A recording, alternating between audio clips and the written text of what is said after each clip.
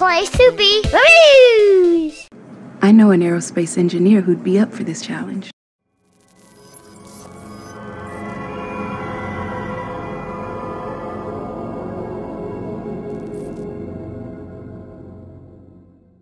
Alright, so here we are, WandaVision Episode 8, only one left after this one. This episode titled previously on, it starts in Salem, Massachusetts in 1863, and Agatha Harkness is apparently being tried by her coven for practicing dark magic. Her mother is the head witch of this coven, and it probably made this twice as difficult for her to deal with as the witches attempt to execute her. She absorbs their magic, which you can see is blue, and it turns purple while she is kind of absorbing their powers, and you see all of them just drop dead. And she has another little final battle with the woman who is her mother, and she, takes her down to. All of them are killed in apparently what is like the manner of. It honestly reminds me of like what a succubus would do, but I don't think Agatha is that. I think she's a witch. I think she's absorbed their power, but that's kind of what it looks like. I mean, they're being drained of their power, so it's basically the same thing. But yeah, it's a pretty cool scene, and we really get to see that is her power level. Now, I stand by my comments that I made saying that I still don't think she should be the big bad. I do not, but it's the bottom of the ninth, and I don't believe that they are going to introduce a bigger villain than Agatha at this point. The whole ninth episode is odds are going to be her fighting against Wanda and Vision, and then Hayward is going to come in with the sword agents, I'm sure, and then we'll have Monica Rambeau, and yeah, so we're not going to get anybody else. That's it. There's no Mephisto. There's no Nightmare. And this is just me talking right now, because I really don't think that they are going to play that card at this point. I really don't. So Wanda wants to know where her children are, and she tries to use her magic on Agatha. Agatha tells her that she's put a protection spell around the ruins where they are, and only one witch's magic can work in that case. Agatha kind of monologues about the level of magic that Wanda used to create this world. Agatha wants to know how she did it. And she expresses her interest in, again, how Wanda has created this world and everything in it, down to, making the people. Basically, she said it's magic on autopilot, because Wanda's not even like controlling it all the time. She's basically acting, and everything is still going according to what her magic had predetermined it to without interruption. Well, minor interruptions, that is. So Wanda tells her that she isn't in control. Agatha just tortures her a little bit, threatens her based on the fact she has Tommy and Billy captive. She takes Wanda back to her home in Sokovia. She's showing her memories and making her relive trauma to see where she's drawing this from. And we see her family apartment in Sokovia, her parents. Her dad is out selling bootleg DVDs, and he comes home and they sit down to watch the Dick Van Dyke Show. And you can see that all these shows that they watch are the blueprint for the reality that she created around Westview. So they sit down to watch Dick Van Dyke, and we know what happens next. The explosion hits, the Stark Industries, missiles right there with the beep, which is basically supposed to be the toaster from the first advertisement. Nice little callback there, and like I said, we knew that already, but it's just kind of cool. They're finally connecting the dots. So just as we see Wanda reaching for the bomb, Agatha pulls her out of the memory and asks her what kind of hex she used to keep the missile from exploding. She assumed it was a probability hex, but then we transfer Wanda to the Hydra laboratory, where she was experimented on, as we see in Age of Ultron when we're introduced to her and Pietro.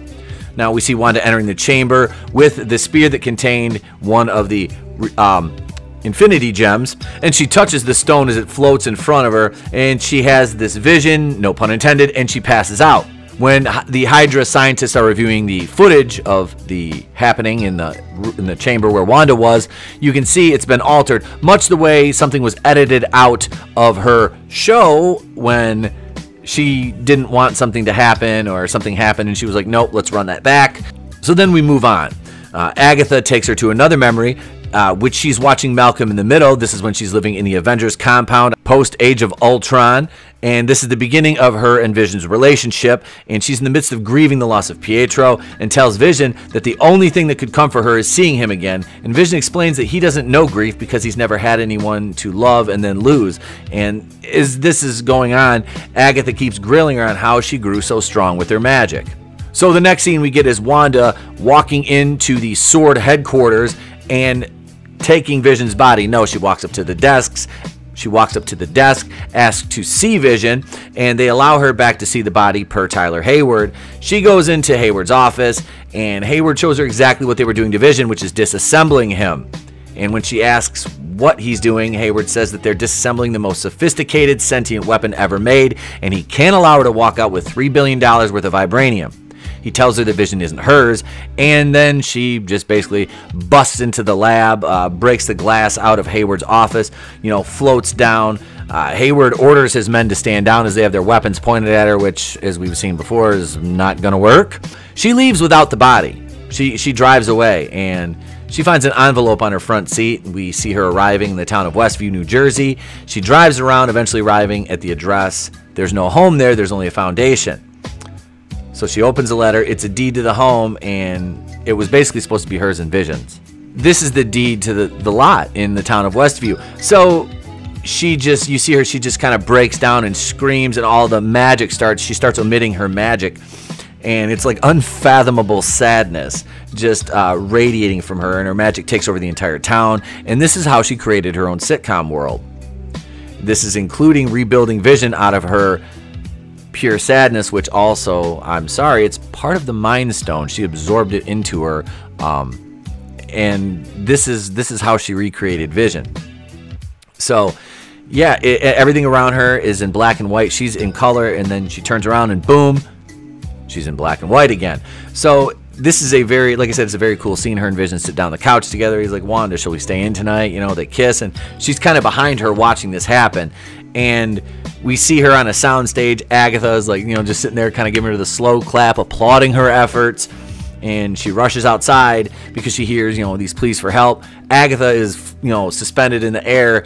She has her magic kind of choking Billy and Tommy. And Agatha tells her that her style of magic is chaos magic, and that makes her a Scarlet Witch. And with that line, we finally hear somebody say Wanda's comic book name. So our mid-credit scene, which there is another one, sees Hayward and the Sword team preparing to launch the reanimation process of Vision, and it works. And that's where we leave off this episode, heading into the series finale. I don't know if I'm going to be fond of the finale or not. This is a lot of setup to not have a delivery and literally have Agatha be the big bad. It will take away from my enjoyment of the overall impact of the show if that's the case, and Wanda's the villain and then Agatha's the big, the quote-unquote big bad. But yeah, they still heel turn Wanda. I don't know how I feel about that. I mean, I understand the why. I just don't know if I like the direction personally. That's not to say that you may not enjoy the story or how it's going, but for me personally, I don't know. Like I said, I can't wrap my head around that. That's it. Agatha's the villain. I mean, I understand she's a very powerful witch. Wanda's a witch. I guess that would just be almost something enough to make me not care. And I love the Scarlet Witch character. I love Wanda. Elizabeth Olsen's portrayal is great. I just don't know if this is really what I want to see in the series finale. Or, like I said, if they do another season, it's contrived and it's a cash grab, because this was supposed to be a one-off, limited series to set up a movie, because that kind of damages the continuity of the MCU. If you think about it, if they do a continuation to this, there's a ripple effect. So, what do you guys think? Let me know in the comments below. Be sure to do all the YouTube things. And yeah, that's it, guys. I'm out of here. We'll see you next week for the finale episode. And I'm Temple Queen of the Place to Be Reviews. I've been here with all the yous. And remember, if I don't see you, have a great day, a pleasant tomorrow, and I'll catch you on the next one.